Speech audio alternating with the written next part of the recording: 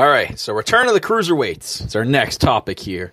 Unreal Cruiserweight Classic we had earlier this year, which was won by TJ Perkins. That tournament was freaking amazing. They had it on the network. Yeah, they have a United Kingdom one coming up in January, which is going to be sick too.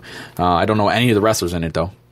I have zero clue. So it should be interesting. I don't know anyone going into it, so it's just going to be interesting to see it. From that Cruiserweight Classic, it started like a Cruiserweight rebellion on Twitter. Like everyone wanted the Cruiserweights to come back. Yeah. They ended up signing some guys that not all of them, but some of the guys that were in that Classic. WWE actually signed them.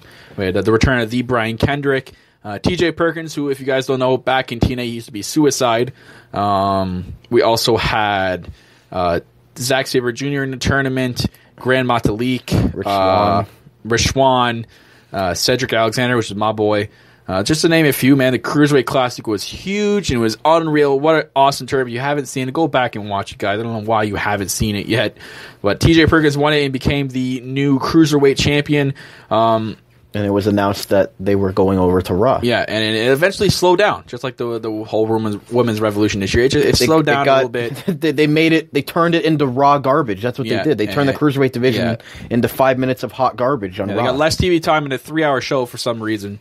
They got less TV time than jobber This matches. finally led to what the new show, and it's been awesome ever since, the new show of 205 Live, created solely for that division, is an hour show based off of the 205 division. You have to be 205 pounds or less, and it's 1 hour after SmackDown Live. So, interesting. Really interesting to see. I'm glad they brought back the Cruiserweights. It was, they were gone for so long, and nobody ever thought WWE 5 years ago would be going down this route with the Cruiserweights. That's why they got them all out of there, and now they're finally starting to bring them back because they know they appreciate how good of good Cruiserweight wrestling is. Yeah. I think Triple H finally showed Vince hey, look at how good these guys are. They can get over with the crowd, and look at the matches 100%. They can put on. It's so good. Like the whole show itself, from start to finish, has been good. Every episode has been unreal this year, and I'm loving the direction for 205 Live. I'm just worried about how long it's actually going to stick and how long they actually are going to put time behind this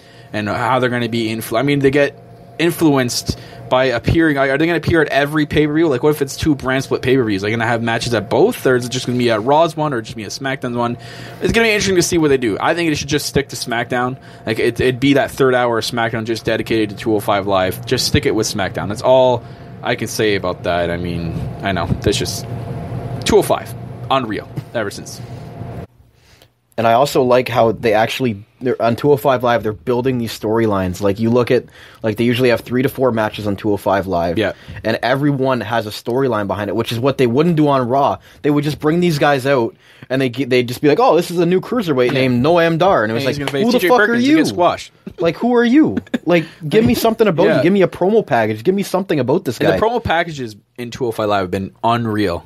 They've been fucking phenomenal. Whoever's doing the work behind those guys, props to you, because those have been phenomenal promo packages. And every feud, they're building every feud between the Noam Dar and Cedric Alexander with the whole Alicia Fox love triangle thing. Yeah. You got the Brian Kendrick, you had the Brian Kendrick, Rich Swann, and TJ Perkins triple threat thing going on. Now you add Neville to that, it just wow. Yeah. And then you have the Jack Gallagher and Arya Daivari feud going on. Gallagher is so good. Gallagher's fantastic. He had that the gentleman's duel. The umbrella and against the lead pipe.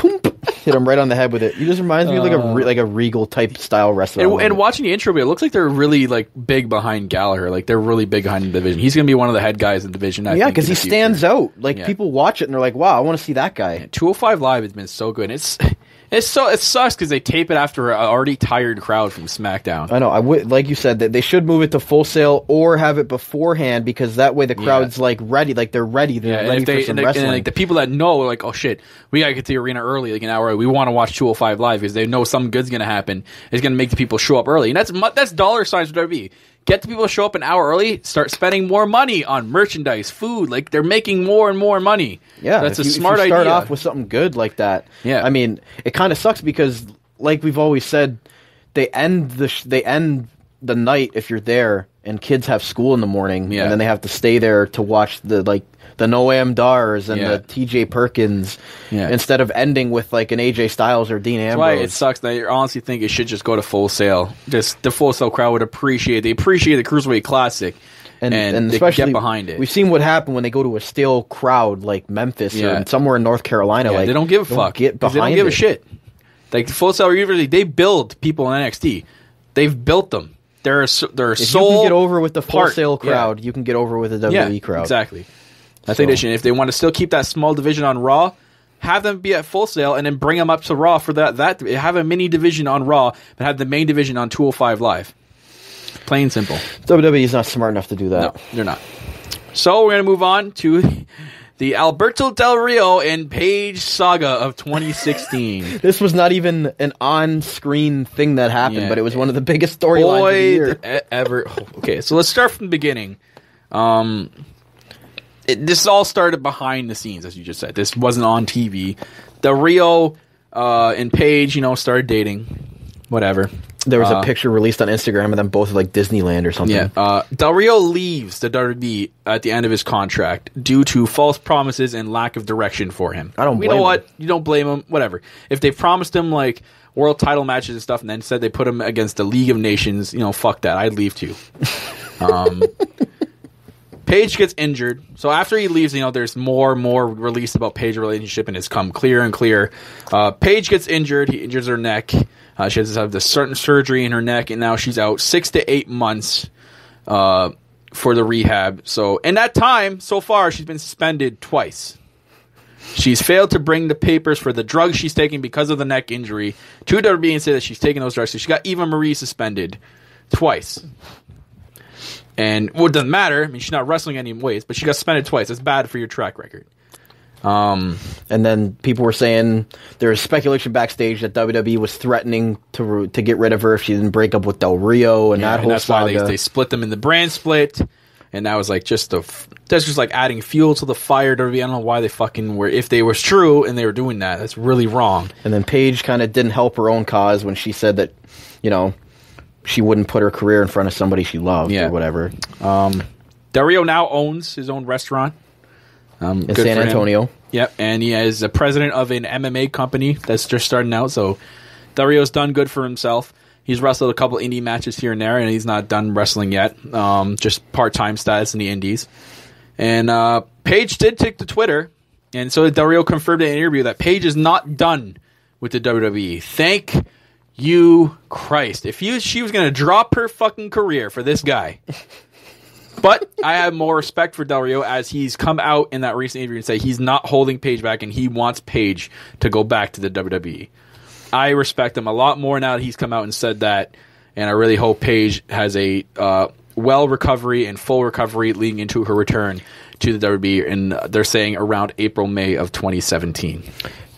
And I think he said that because he ended WWE on good terms this time. Mm-hmm. It was kind of like a mutual. It was the end of his contract. It was like a 1-year opt-out thing, and they mutually decided to part ways because he didn't like the direction he was going. It wasn't like last time where he was fired because he got into an argument with some goon backstage. It was Sin Cara. I think it was some guy saying a racial slur to him. And punched him in the face. I thought it was Sin Cara. No, but. So, yeah, they ended on good terms, and I'm glad he's helping Paige along with her career instead of holding her back with it. Yeah, good. I have a lot more respect for him that he's doing that, and he's not the one preventing her from returning. And like we've always said, hopefully all this time off for Paige will get her mind back into it and get her motivated again, because near the end of her last WWE run, she looked like she didn't want to be there anymore. Yeah. And she needs that fire back that we seen when she first got called up and when she was NXT champion. I hope we see that same Paige when she comes back. I do too. And again, she's my girl. I got to be biased. So I would love to have Paige come back, and I want her back so bad. Like I have a whole shelf dedicated to this girl. Like, come on. The pop she's gonna get when she comes back, it's gonna be tremendous. I hope so. I don't even. I really don't give a fuck if she gets a pop or not. Like, literally, I don't give a fuck. It's your own. I just pop. want her to be back. I'll give her the biggest pop of the night. How about that? Mm-hmm. We'll move on to the next topic: the return of the traditional Survivor Series matches. Small topic here. Yeah. We had the return of those, but it was a little bit different. We had a different kind of one. So it was Raw vs. SmackDown, like we had in the past. It was different this year by a little bit. They had 3 different ones, and there was a men's 5-on-5, a tag team 5-on-5, and a women's 5-on-5. Yeah, I mean, all 3 matches were great, except the tag team one I kind of missed it because I had to go look for this fucking Chris Jericho Drink It In Man t-shirt. There was only like one left in the whole arena. I had to go down every section. Yeah, I felt bad for Corporate Cappy. He missed a whole great match. But he went after and watched it on the network after, so good for Corporate Cappy. Just us being there, that was... First time being at like a major pay-per-view like that. We went to the NXT takeover the night before. Which was amazing. Like, such an experience, guys. If you have an opportunity to go see a takeover or a big pay-per-view like that, do it. Just don't even double think it. Just do it, because we had an incredible weekend. The crowds that go to those events are nuts. Yeah, goons. It's just the atmosphere is amazing. When you're out in public with your friends and stuff. You're not really that much. No one's comfortable sitting there talking about wrestling in public. No, I mean, I'm not trying to toot our horns. We are, because we don't give a fuck where we talk about wrestling anywhere. But you're not in that atmosphere where you can talk about wrestling out loud and then have someone from somewhere go join in on that or laugh with you and know what you're fucking talking about. Like, that's what a wrestling atmosphere like that is like. It's like we can be there and be goons and be those wrestling goons, and everyone laughs and knows what you're talking about. And like, we were walking around the fucking ACC doing the freaking too sweet thing to random people, just going, yeah, yo, too sweet, and then someone would do it back to you, like, or even in the train, like. It was like you were with your own religion or like your own cult. It was just like it's awesome. Wrestling fans are their own cult, and it's amazing. I love that I found wrestling, and I love wrestling that way, and that we can be a part of that. So Survivor Series is a big weekend for us. Main evented by the squash of the year, Goldberg versus Lesnar. Still can't believe that actually happened. We witnessed that. We were going nuts. You can go see that in our vlog, by the way. Try and do a little bit of promoting right here. Got to finally see my girl Sasha Banks wrestle. Finally. Yep. And it was awesome. Just an unreal weekend to see NXT TakeOver Toronto. The Ty Dillinger Bobby Roode thing was probably the best part of the weekend. That was awesome. We were so behind our boy Ty Dillinger with that, and Bobby Roode was awesome too. So that was just such a match where I'm like, I don't care who the fuck wins. That was just an amazing match. The 2 Canadian boys, 2 great Canadian kids, Ontario right there. Boys too. Ontario kids. I tell you about these guys. Yeah, Don Cherry reference if you guys know hockey. Anyways, let's move on. We'll move on. Undertaker's return this year. We got a return from the dead man since WrestleMania.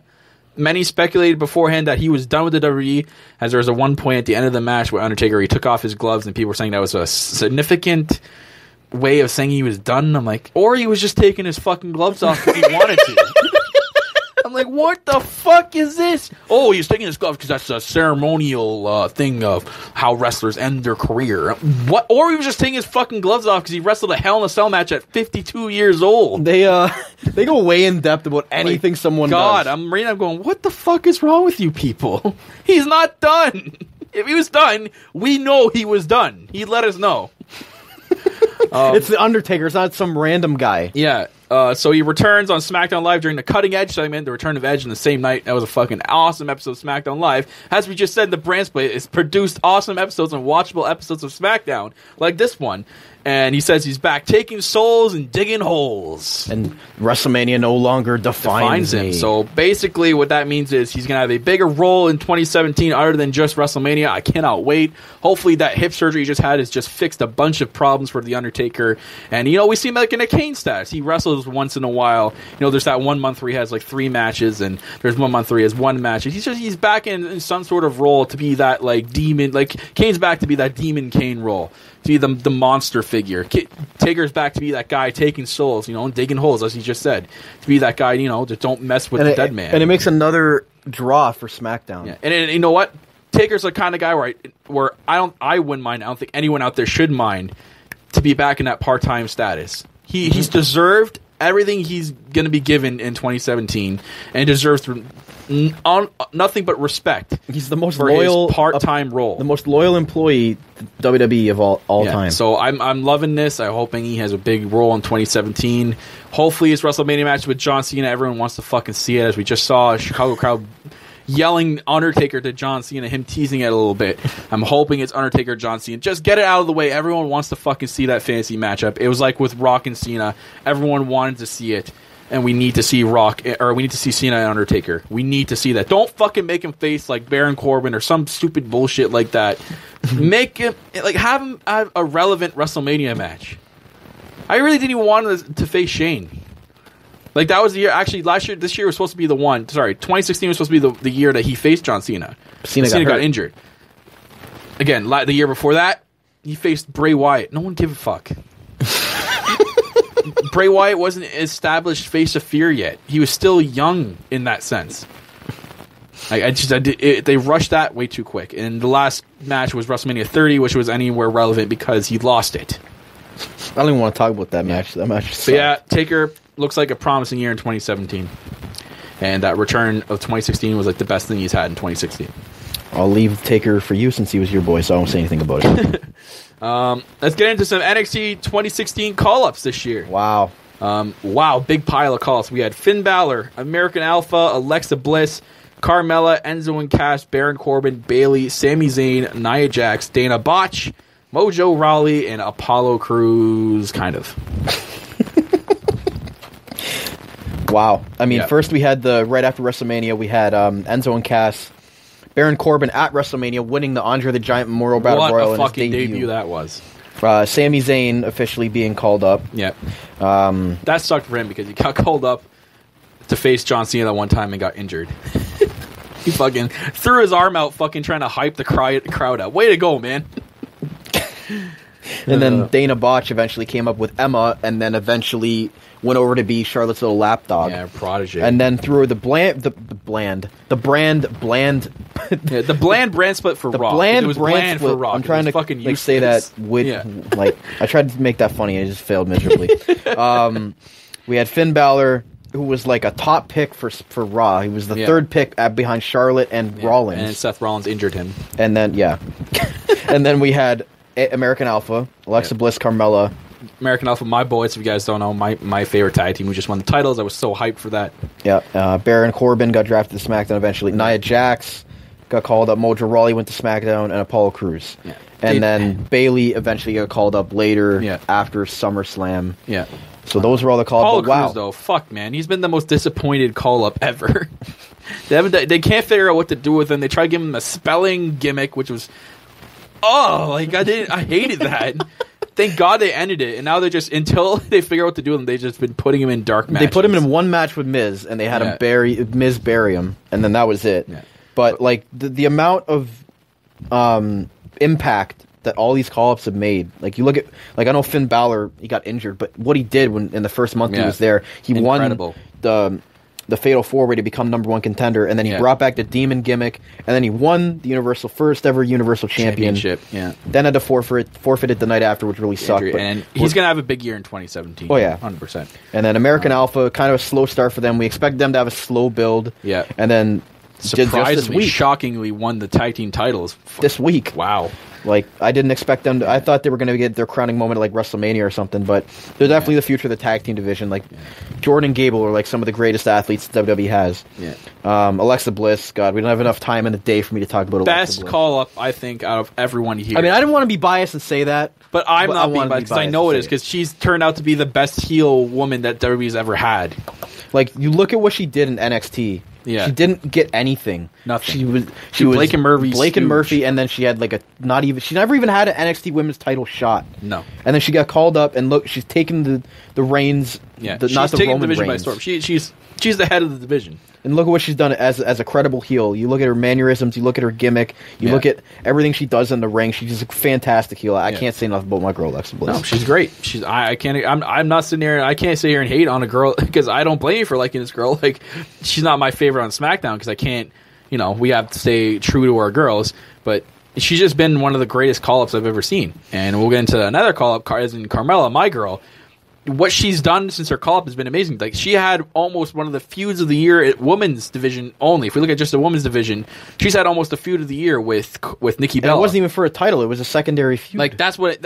how they made that feud so good without a title is beyond me. And, like, that broke... speaking of breaking of fourth walls, this broke a lot of fourth walls because Carmella's called Nikki Bella out on everything that we make fun of her on everything. Like, last week. And still doing it to this day. Yeah, the silicone's going to your head, Nikki. Like, just, like, stuff like that. Like, it's phenomenal. Carmella... and they realize that Carmella might be better suited for a heel role because she wasn't getting that face reaction. No, and she's kind of got that bitchy she can only be that face reaction when she's with Enzo and Cass. So until that ever happens where they get reunited, and she will go back to Enzo and Cass if they ever get on the same roster because it's inevitable. It's going to happen. Yeah, they're doing this now because they want to give her that singles run because she deserves it, and she's done great as a secondary heel. Yeah. Enzo and Cass. I mean, they really... As we just saw, been one of the brightest stars of the tag team. They're probably division. the most over tag team. I'd say even more than New Day. And it just went back to when people are like, "Oh, they're not going to get over in the main roster. People are going to forget about them." No, they've been over since. The crowds, they haven't had a direction. They've been every time their theme hits, the crowd goes fucking.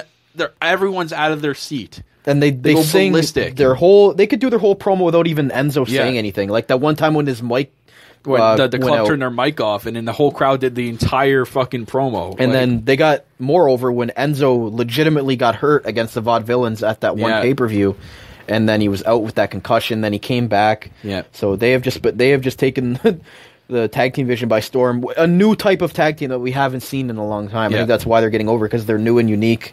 Yeah. Everyone's buying the Enzo and Cass merch, so they're great for WWE. And WWE loves that. If you can sell merch, WWE fucking loves you. Then you got Baron Corbin. Your boy Baron Corbin. Huge call-up. They won the Andre the Giant Memorial Battle Royal, and they still label. I guess you get that label every time you win it. So he's got the label for until WrestleMania. Baron Corbin, huge ever since then. I mean, he got a slow start after WrestleMania. They kind of it's because it sucked. If there was a brand split after WrestleMania, he still could have been big. Yeah, that's why the brand split just got shoved under him. The carpet after. That's what we said. We needed the brand split for guys like him because they didn't really have any direction for him, and they still didn't really in the beginning of the brand split. They hadn't faced Kalisto and bullshit, but now it looks like they're pushing him, and this is great. I'm loving it. I'm hoping 2017 is a big year for my boy Baron Corbin. He deserves it. He's such a good heel. He's the perfect heel main event person. His entrance is fantastic. He has great mic skill. He's the best homegrown person so far. He's got great mic skills.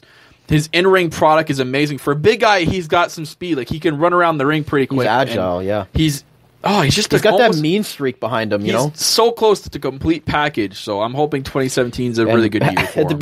We were putting him and Apollo Crews on the same level when they first got called up, and then now look at them. Apollo Crews is just being... I'm glad they used Baron Corbin properly. They're starting to use him properly. Sami Zayn has been up and down for him in 2016. He went from having Match of the Year candidate with Shinsuke Nakamura, NXT TakeOver Dallas, to... some good matches down with and Owens. up and down and up, then squashed by Strowman recently, and then who knows what's going on with him. He's facing Strowman next week, so who the fuck knows and who the fuck cares? I hope Sami Zayn has a bigger year, but right now I can't give a fuck. Bayley's push, like we said, it was going to be a slow build for Bayley. She got called up as Sasha's surprise partner. And it looks like the direction they're going to is her versus Charlotte for the women's title at WrestleMania, which she'll probably win it from Charlotte at WrestleMania, ending her pay-per-view streak. I'm guessing that's probably going to be the end of the streak. She's obviously the most charismatic and popular woman. I don't think Bayley's the best technical wrestler at all. No, but I definitely think they're still in the back of WWE's head. They're still thinking she's going to be the WWE of the women's division, like the John Cena of the women's division. That's probably why they're slow building her, because Cena got a slow build getting into the face of the company. So if their plan currently still is to have Bayley, even though I think it's probably going to be Charlotte now, the slow build is good for Bayley, and I'm loving the idea of her winning the title at WrestleMania to end the streak. It just makes sense. And then maybe, feud with Sasha after that, because by then Sasha can have a full heel turn back to the Sasha everyone wants to see, and you have Bayley the face, Sasha the heel, and feud after that. Just fucking feud after WrestleMania. I want to see a little bit more in-ring ability from Bayley, though. I'm not over the top impressed with her in-ring ability. I love her character. I don't think they've let her, because definitely her in-ring podcast was better in NXT than it was now. So I don't think WWE is letting her. I think that's going with the slow build. I don't think they want her to show too much, or else people are going to be like, why the fuck are you not pushing her yet? So I think that's why they're letting her slow down a little bit and slowly push out maybe the bigger of a move set once she becomes champion. I hope so. Yeah. And then speaking of movesets, we got Nia Jax, who came up and just squashed people. Just fucking runs. We saw her at Survivor Series and we're like, oh my god, she's a fucking bulldozer out there. She just runs over everybody. She is the next Samoan bulldozer, Nia Jax. She is Samoan. She's related to The Rock. So she's going to get a push at some point. Now she's facing Sasha, so we'll see where that goes. Then we got fucking the lapdog, Dana Botch. Go back to NXT. Fucking, you deserve to go back to the Performance Center. You need I love me some Dana Brooke visually when she doesn't flex. In-ring product, get the fuck out of it. Just get off TV. Just don't even go in the ring. Don't you dare... Dana Botch, don't you step foot in the ring and get near any of my wrestlers. Or talk on the mic. She's cringe on the mic, too. Playtime is over. Like that's why her nickname suits her well. The botches she's had in the ring, she's almost killed Bailey. Nothing else to say about Dana Botch. Mojo Rawley, him and Zack Ryder look promising in the Hype Bros before Zack Ryder got hurt. So I don't know what they're going to do with Mojo Rawley from here on until Zack Ryder. They're going to wait for Zack Ryder because this team has a lot of potential. I think they see the potential this team could have. Maybe while he's gone, they do the Gronk and Mojo Rawley thing at WrestleMania. Hey, that's another way to bring in a superstar at WrestleMania. Have Gronk appear. I mean, have Gronk and Mojo will be done do by then. So maybe have him face the Fashion Police or something. I don't fucking know. But Mojo Rawley looks like he drank 15 Red Bulls before he comes out. He's hype just guy, fucking high on life, man. And Apollo Crews, we already know what to say about him, so we'll move on. Move on to the Jobbers Revolution. We'll title it hashtag the best. The best hashtag going out there, dumpster fire, the official hashtag of No Holds Barred Wrestling Podcast. We had a plethora of jobbers in 2016 and jobber matches. Thanks to Braun Strowman and Nia Jax. Yeah, and a lot of it happened after the brand split. They're fucking really useless. Because apparently we got Nia Jax getting called up. The one I'm going to point out is Nia Jax is called up and saying, I can say the same with Braun Strowman. They used jobber matches like they had. We're supposed to be matches that promote the wrestler that we don't know about. We knew about Braun Strowman before the brand split. We knew he was the third Wyatt member that they brought in. Nia Jax, we all knew from NXT. So why the fuck did they get jobber squash matches to promote them? Like it got tedious with Braun Strowman because after a month we were still getting the same shit. First week, whatever. But, after 2 months of the same thing, it was literally every week, it was either, 1 week it was Strowman, the next week it was Nia Jax, and they would just flip-flop between And the thing with, matches. The jobbers having mic time before their match, and the shit they said, I'm like, what? What? And it was... Not only did Raw get those, SmackDown had its fair share. We had fucking Gary the Milkman Millman show up out of nowhere. In his tidy whities. Before Styles was like, what the fuck is this on commentary? Before the main event. Didn't even have a match. He's in his fucking tidy whities, and Kane comes out and just what did we just watch? Gary the Milkman Millman got 5 minutes of TV time. 5 minutes more than Baron Corbin at the time. That's how sad that was. Apollo Crews, they cut short on Apollo Crews. And then SmackDown gets the one and only debut of James Ellsworth, who somehow was allowed to pin AJ Styles 3 times in 3 different matches. I don't know what... This guy got squashed by Braun Strowman, and then they brought him back for an episode of SmackDown to be Styles' partner because no one else would team with him. And then he somehow got this huge following on Twitter, and WWE, the fans revolted to try to get this guy signed, and they finally signed this guy for whatever reason. Which, it's a good story. He's been in wrestling for a long time. But to beat a guy like AJ Styles 3 times made zero fucking sense.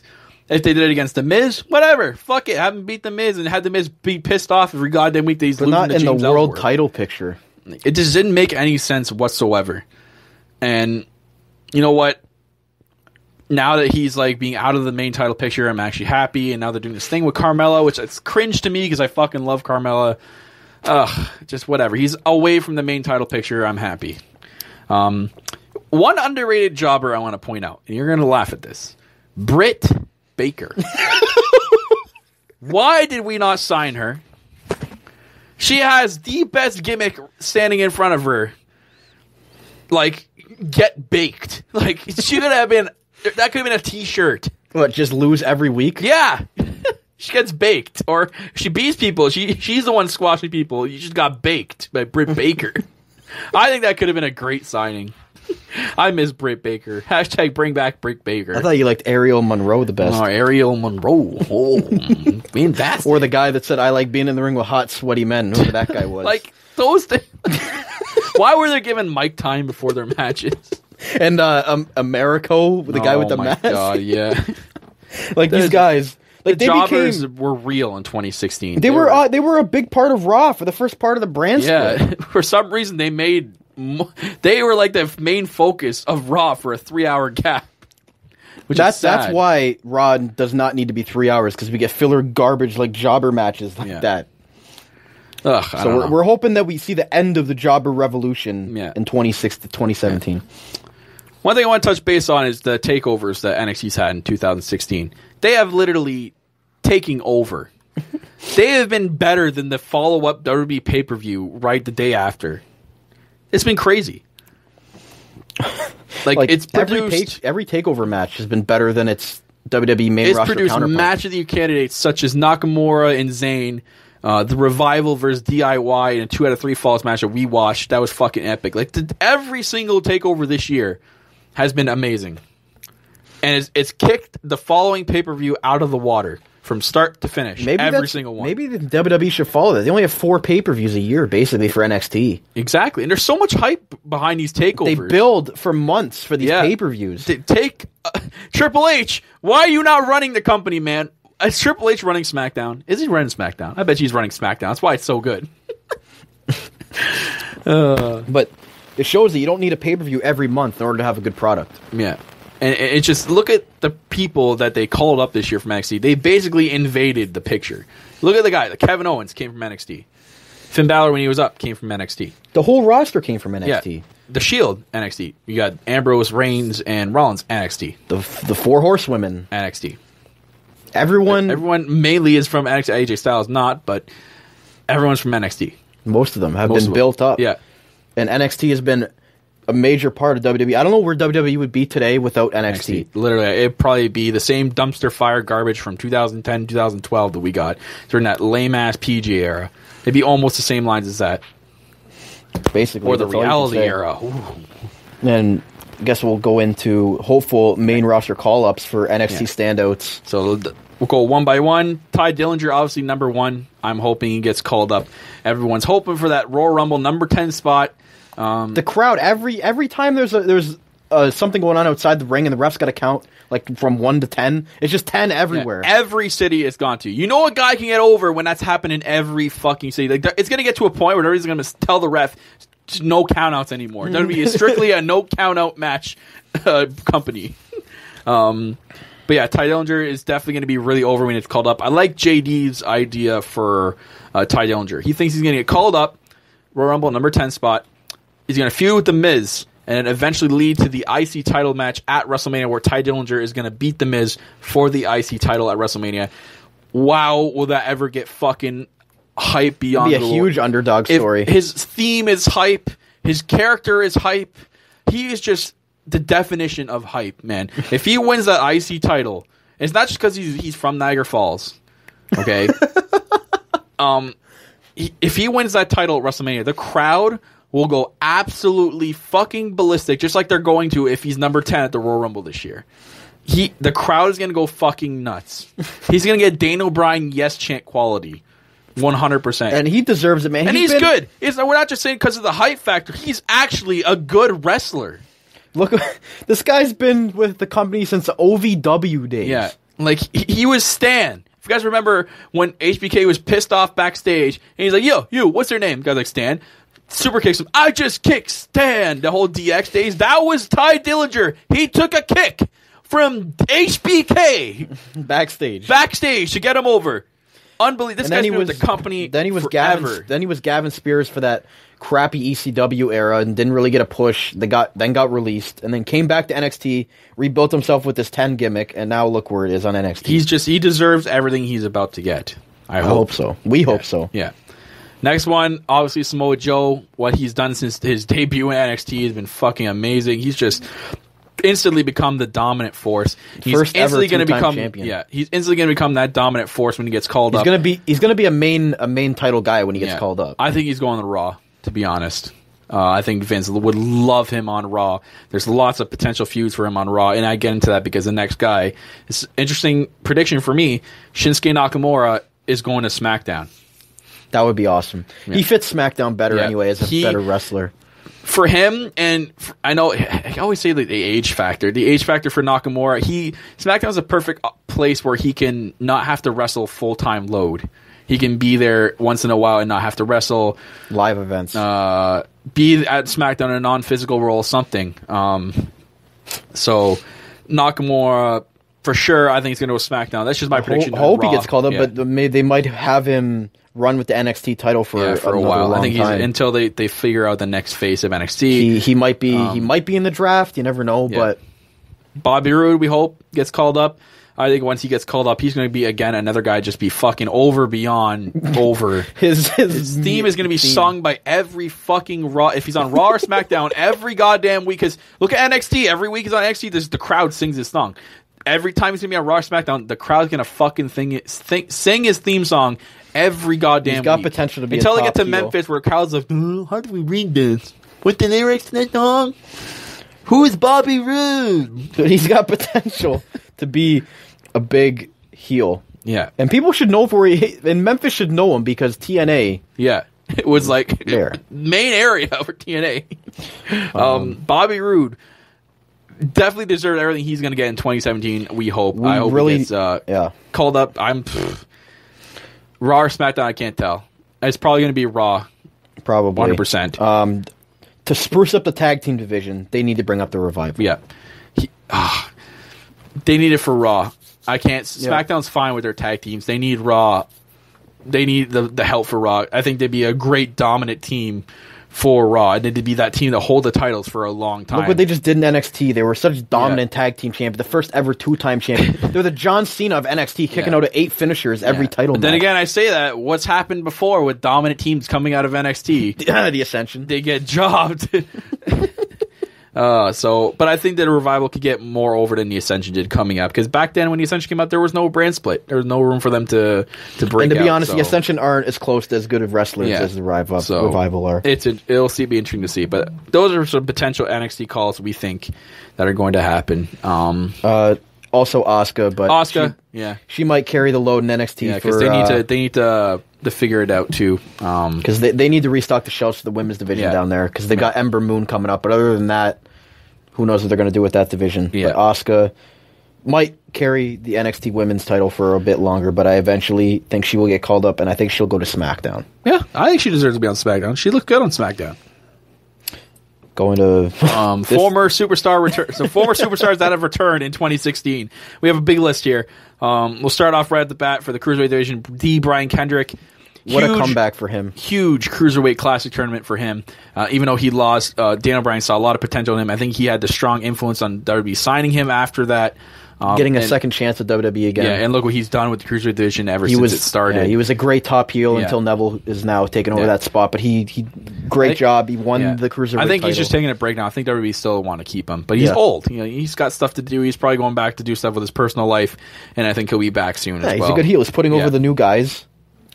Another person they had for the division, Tajiri. We just found out he's going to make his debut next week on 205 Live. Who knows, man? I mean, I've heard Tajiri's been doing a lot of stuff in New Japan that he's still got it at his age. So, who knows? We'll see. Another person, Mickie James. We just saw her at NXT Toronto be the one to replace Trish Stratus, because Trish Stratus is going to have another baby. But Mickie James ends up getting a full-time contract by WWE, and she is set to debut on SmackDown in 2017. So in January, apparently. So good for Mickie James. I'm proud of her. We saw her at that House of Hardcore event. We saw Rhino too, so good for her. Jinder Mahal came back at one point, and he's been up and down ever since. Now he just had that thing with Enzo. I guess he's with Rusev now. It's like his little. I guess it's a push for him, whatever. But between him and we'll go into Kurt Hawkins too. They're just there to put over guys. WWE asked for people to come back and put over new talent, and that's why they're there. So Kurt Hawkins hasn't done shit since. So fuck him. Rhino, we know the whole story behind him. We say it before, we saw him at House of Hardcore, and now what he's done now, he's won the tag team titles again, and he's still, even though they lost titles, they're still keeping him around. So him and Slater just eventually until they split, they're going to ride the train with the Slater and Rhino, and they're over, both of them. Yep. You can't get off that train yet. They're not going to, so who knows? Good for Rhino. Yeah. Dudley Boys. Retired also. They came back and then they also retired. So, good year for the Dudley boys, man. Devon's now on SmackDown as a backstage agent guy. Bubba Ray, I think, is still taking indie promotions, so whatever. He do what he does. I'm not going to say anything about him. They've done so much for the WWE in the past, so, good respect to both those guys. Hall of Famers for sure. Yeah. Big Show came back for like 2 minutes, punched out Kevin Owens, I think, or Seth Rollins, or whoever to punch. He lost weight. Yeah, and got drafted before Cesaro. He's losing weight never showed up. I guess he's getting in shape for his match with for Shaq. Why do you have to get in your shape for that? Shaq's not even in shape. Guy fucking an analyst for ESPN. TNT for basketball. Like, why? Whatever. Anyways. And then lastly but not least, because it sucks because he came back and instantly, but without even having an appearance, got a rotator cuff injury, Shelton Benjamin. We had the promo for his return and everything. Yeah, and now he has to rehabilitate a shoulder cuff injury, and he won't be back till about April, May time as well. God, he's another guy that can come back and help that mid-card level of SmackDown. He's going to be sick when he comes back. He's still, even though he's injured and he's still rehabbing, he's come out and said that he is fully coming back to WWE. He's not leaving. He promises to come back, and he wants to have a last ride with the WWE. So good for Shelton Benjamin. I would love to see, I was telling you a couple days ago, Shelton Benjamin versus Apollo Crews, I think it would be an awesome match. That'd be sick. Yeah. We also missed your boys, Spirit Squad and the Headbangers. I don't know if you want to talk about them, but no, I don't want to talk about it. Fuck them. Fuck them both. They came back and just... Both of them get the fuck out of here. Just fuck them both, man. They got useless returns of 2016. They got more TV time than a lot of these young guys that deserved it. Dumpster fire, hashtag. Anyways, moving on. Major superstars earning their first major titles this year in the WWE. Kevin Owens with the Universal Championship. I think well-deserved. Yeah, even though I don't think it's been the best run so far, but I think his next one will be good. It was definitely tainted win, but whatever. AJ Styles finally getting that WWE title and becoming the first ever wrestler to have a major title in all 4 major companies, and that is New Japan, Ring of Honor, WWE, and TNA. The only person to ever do that, so good for Styles. And he just won a bunch. If you go look at his Wikipedia page and seen every title he's won, it's just fucking list after list after list. That's why I say he's almost the greatest of all time. The list of Styles. Dean Ambrose winning his first WWE title this year, his major title at Money in the Bank with the cash-in. A lot of big Ambrose fans around, so it was not, and it was cool because it was the Shield. He deserved it, man. Was everyone wanted to see the world title on him finally. Dean Ambrose was at like every pay-per-view of 2015, and I don't think he's like the most durable superstar ever. Kevin Owens is too. Kevin Owens has actually been on every one. Yeah, but he's never got injured either. No, so. But Dean Ambrose is always on every pay-per-view, so he was well deserved for him. Yeah. Sasha Banks, your girl, winning her many women's championships of 2016. But only, we're talking about her first right now. We're not talking about the other ones. Epic fashion on Monday Night Raw. No one thought that was going to happen. That was a big shocker. Yeah, they didn't even wait for Hell in a Cell or Clash of Champions. And then Becky Lynch finally winning a women's championship for her. I mean, she deserves it too. She's one of the big parts of the women's revolution. So she had never had one. She always got buried by Charlotte on Raw. Yeah, so it's good for her in winning her SmackDown. And I'm giving honorable mention to Alexa Bliss too, even though she's only been there for fucking 3 months. Yeah. I'll give an honorable mention to her, too. Good for her. Let's get into the last topic, guys, of the show. Our 2017 outlook, what we think is going to happen in 2017, what we feel is going to happen. Royal Rumble is going to be huge this year, right off the bat. It's at the Alamo Dome. It's fucking 60,000-seat arena. It's going to be a massive Royal Rumble, probably the biggest one I'm ever going to see, because I didn't get to see the 97 one live. I went back and watched it after, but I think it's going to have more nostalgia this year because WWE is a better product than it was that time. WrestleMania 33 could be one of the most epic WrestleManias ever, I think, if it's shaping up towards the rumored matches that they're producing and talking about right now. So, it could be a good WrestleMania. It could be one of those good ones that are, in the back of our heads going, oh, yeah, I remember WrestleMania 33. It was awesome. Should be interesting. See how the brand split goes continuing into 2017. We haven't had a full year of it yet, so we're going to see what happens going into it and what they have plans for pay-per-views. Or if they have another draft, when that's going to be. Yeah. My predictions for 2017, I think Jericho will win the U.S. title eventually and finally get that title of having every major title won in the WWE. Yeah, I think he's leaving after WrestleMania, so they better do it from between now and WrestleMania. He better at least get. I hope so. Reigns doesn't fucking need it, so give it to him. I think Zayn will win a major championship in 2017. I think he'll eventually win it. It'll probably be for a short time. Could get a Ziggler treatment and lose it the next night. But I think Zayn will win a major championship. I think he'll get some kind of big push because being the ultimate underdog, right? Yeah. Maybe if he goes to SmackDown, who knows? I think when Balor comes back, he's going to have a huge year in 2017. I think all the plans that they've wanted to push him, they're going to just spread out through 2017. And Balor's going to have a massive year if he doesn't get injured again. I think that's what happened with Raw. I think when the brand split happened, they're like, okay, Balor's going to be one of our top guys, and then he got hurt right after he won the title. So and it's like, scrap everything. Yeah. So I think Balor. I expect a huge year for Balor. If no injuries. Maybe a heel turn. Maybe go against Rollins. I don't know. I think Bobby Roode gets called up, and eventually, main events. And gets a title opportunity eventually. Well, with that gimmick and that feud, not feud, song. How does he not get over? He's gonna get main evented right away. You know what? Fuck it. As soon as he gets called up, he gets main evented. Because he's 40 years old already, man. Yeah. Like the guy doesn't need to go through the mid card. Yeah. Nakamura, I think again, as I said before, I'm predicting he gets drafted to SmackDown. He'll be a SmackDown superstar. And that's gonna be a big shocker to everybody. So when that happens, who is the new face of NXT? What happens with NXT? There's so many people down there. You got Roderick Strong, that could be a good guy. I really fucking hope the Authors of Pain don't get a push. WWE plans on going full out with the indie signings, so they're going to sign a lot of people in 2017. Do you think Kenny Omega comes? This gets into that. I think WWE signs Will Ospreay, Ricochet. I honestly think they're going to sign Broken Matt Hardy and bring the Broken gimmick over. Oh my god! And I think it's going to be in NXT, man. They're going to start with NXT. Like it's just so over with everybody in the IWC. People love the fucking Broken gimmick. It's the best thing Matt Hardy's ever done since his V1 days, man. It's so over and it works so good for him because he plays a character. I've watched like his promos and stuff. He's actually the Broken gimmick is amazing. Jeff Hardy's fucking useless in it though. He just stands there and he's like a fucking zombie. Like, he doesn't do anything. But I think they're gonna sign Will Ospreay, Ricochet, Broken Matt Hardy, so they could be the guys to run it. I think Kenny Omega is gonna eventually come over and join the club. I think he's eventually gonna sign. Man, he's criticized WWE recently, going, "Oh, WWE's just signing people just to sign them." He's gonna be one of those signed peoples. And I think that they're the Young Bucks from ROH. I know they just re-signed a contract, but no one knows how long that's going to be. So I think the Young Bucks will eventually come over. But WWE is full on ready to go through all the indies and sign as many people as they can. Colt Cabana is probably going to be up there. Colt Cabana is probably going to get his shot just to spite CM Punk again. They're going to give him his shot. Maybe Magnus. Yeah. Another prediction, I'm thinking another draft, as we said. There's going to be another draft. Probably some point, maybe August, maybe after SummerSlam.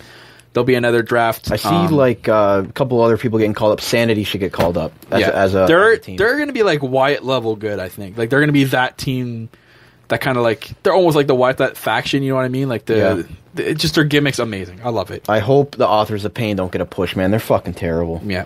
Kurt Angle, as we said, I think Kurt Angle is going to come back. Kurt Angle needs one more match. Yeah. Or that, like you said, that mentor gimmick with AA. Yeah. And I think Bayley's going to have a big year this year. It's probably going to be the year of the huggers, I guess. She'll probably get her crowning moment at WrestleMania, I think. All right, I hope all my guys have a good year as well. No injuries. I pray to God, no injuries. I hope Paige comes back. That's another prediction. I think it's going to be a big year for Baron Corbin, too. Yeah. So, and I hope your guys, I hope all your... I don't really have any guys left anymore. I got girls. That's about it. And then, well, maybe I predict Corporate Cappy has a #1 male wrestler by the end of 2017. Hopefully. Del Rio coming back? Maybe. No. Who knows? But I think that's all for my predictions. I don't think you have any small ones to think of. I can't think of any on the top of my head, but... Sasha heel turn. Oh, that's good. That it needs to happen. Yeah, I like it. All right, and that, guys, that is going to wrap it up for the year-end review 2016 for No Holds Barred Wrestling Podcast. We're your Canadian-based WWE podcast that reviews and discusses about the WWE and No Holds Barred on anything we say, pun intended. Be sure to check out the Lowdown Show, Brand Wars Every Week, which is returning next week, where we discuss and review Monday Night Raw and Tuesday Night SmackDown from the past week, as well as the Sunday Night Heat, where every Sunday, or not every Sunday, but some Sundays, myself, Kyle Masters, rants and discusses trending topics in the WWE.